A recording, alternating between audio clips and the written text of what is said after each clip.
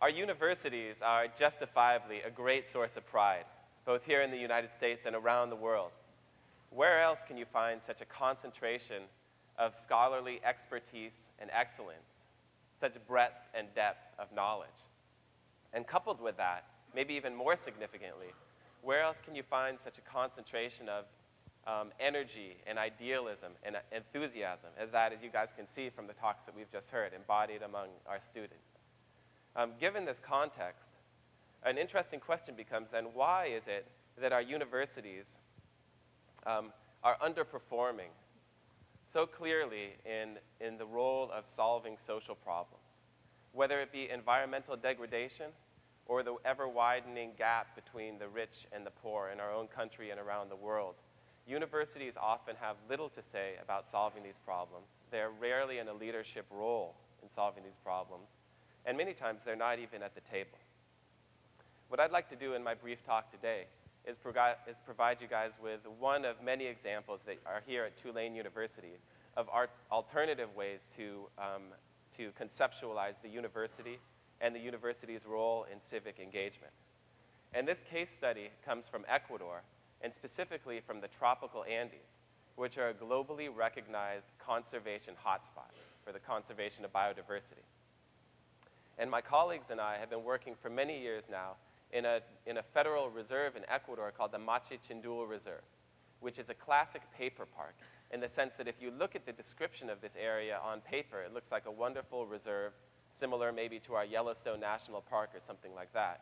But in reality, there's very limited regulation and control of those guidelines for management. So as a result, local residents are essentially doing what they want. And the project that we're engaged in there is focused on the conservation of this bird right here, the long-wattled umbrella bird. This species is in danger of extinction precisely because it depends upon pristine rainforests in this area. And as these rainforests disappear, so too does this species. Now, I started working there about 10 years ago as a newly minted PhD, and I engaged in what I would call a traditional model of scholarship there, in the sense that I had US-based field assistants. I worked in a private reserve, and my goal, what I was planning to do, was to gather information on the basic biology of this endangered species, publish these findings in peer-reviewed journals and in scholarly conferences. And I thought that by doing that, I would be able to achieve the conservation of this species. I paid very little attention to the cultural and community context in which this work happened, but there certainly was a context in the sense that this area where I was working was surrounded by communities and local residents whose actions and attitudes, de facto, because of the lack of control, were really going to determine the way that things played out conservation-wise for this species.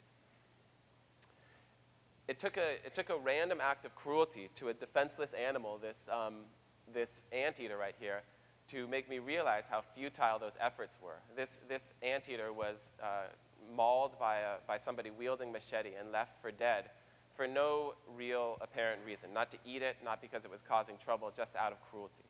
And as I saw this poor animal, I saw a young boy walking towards me, and I said to him, "Isn't this terrible, what's happened to this poor animal?" And he looked at me as if I had come from outer space.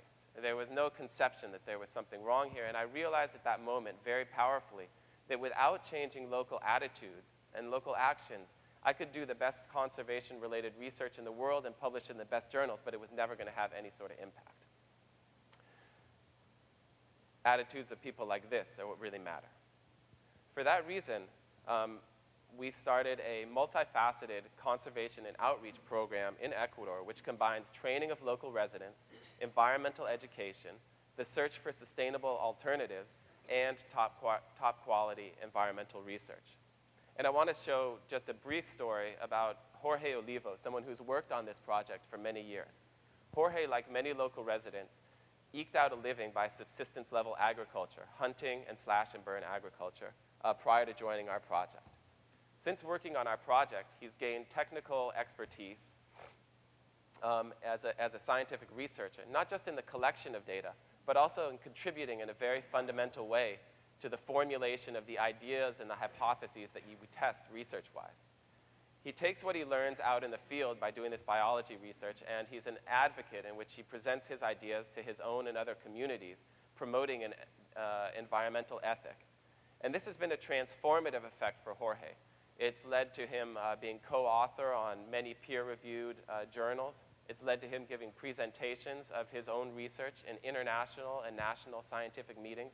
And it's really given him a sense of identity in his own and other communities. And he's one of many people who've worked through what we call this environmental ambassador program. So I want to leave you by revisiting the fundamental question here. What is the role of the university in today's world?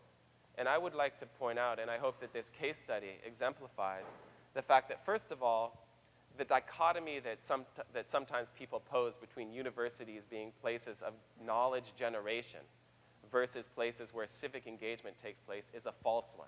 There's no reason why universities can't be both.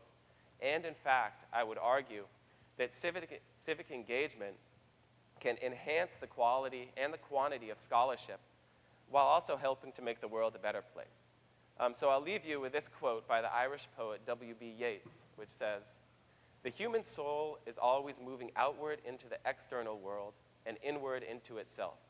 And this movement is double because the human soul would not be conscious were it not suspended between contraries. The greater the contrast, the more intense the consciousness." And I believe that this concept is what really defines the relationship between scholarship in the academy and civic engagement through universities. Thank you very much.